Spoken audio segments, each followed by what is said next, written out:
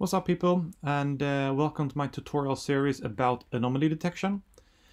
In this tutorial, we'll learn some sampling concepts.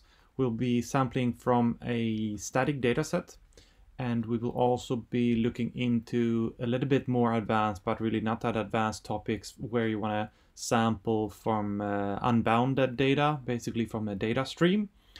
And this will, in the tutorial series, we'll see how we create a sample from this that we later use in order to do anomaly detection. And for anomaly detection, I will be using an algorithm called isolation forest. And I will put all of these descriptions in the description field and below the video. So you can have a look at this GitHub repository that I'll be using and have a look at the README here, because it's going to have all the instructions that you're going to need to follow along. And we're going to start out with the more simple concept. We're going to look at sampling from a CSV file, and I've been using a CSV file from Kaggle. The link is here in the description, and the dataset is also checked into the repository in the dataset folder over here. So it's a data set that is with breast cancer, and it's also labeled the data whether they have like an anomaly or not.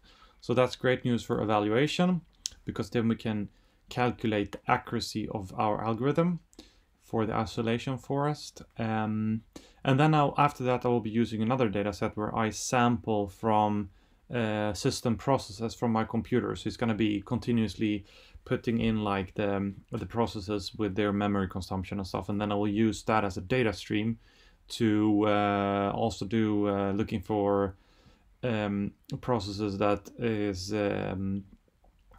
having like anomaly of any sort with the same algorithm.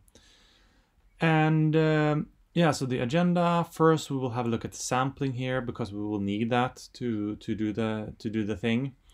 And after that, we'll move on to the anomaly detection. And then we will have a look at evaluation of the algorithm. So this entire video will be based on this paper here. This is my reference paper.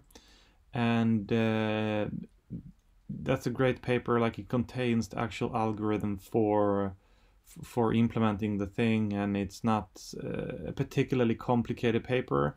And if you're somewhat accustomed to reading papers, you're not going to have any issues with it whatsoever. But like, if you're not feeling that you have that kind of academic background, it might be a little heavy for you. But that's also the reason for why we have this video to begin with. So if you wanna learn this, I suggest that first you watch the series and try to follow along with the implementation that I have here. And then I suggest that you at least try and read the paper from the references here. You can look it up, the paper, and see if you can find it. And after that, I suggest you dig around and play around with the implementation and create some other type of data set that you use for your algorithm to play around with it. And if you do that, you're going to have a fairly good understanding of how you can use this and be a little bit more creative with it. I have outlined the samplers here. There is one called CSV sampler that I'm going to use in the beginning, and then I'm going to use a stream sampler. Now, both of these output the sample dataset as a JSON file to the samples folder right here. So what you can do is create your own little implementation of a sampler with the same kind of approach, put it in the sample folder with the same data structure, and you should be able to use the algorithm from there. You might have to change like hard-coded file names and stuff like this, but we will look at that once we dig into the code. So probably you need to change some file names and probably also some attributes that is not going to be the same in your implementation if you play around with it. But I also have this like helper function here that's going to contain some helper function like saving to disk, loading from disk. Yeah, I think that's it. But yeah, generating random numbers.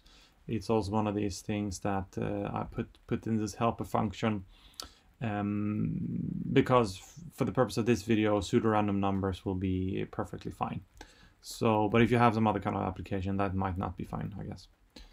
Okay, cool. So that's the first video in this tutorial, just outlining what the tutorial series is going to be about. Don't forget to subscribe, of course, that's important, and also feel free to comment in the comment section if you have any questions, and I'll try to answer them as soon as I see them. Cool. So see you in the next video. Bye bye.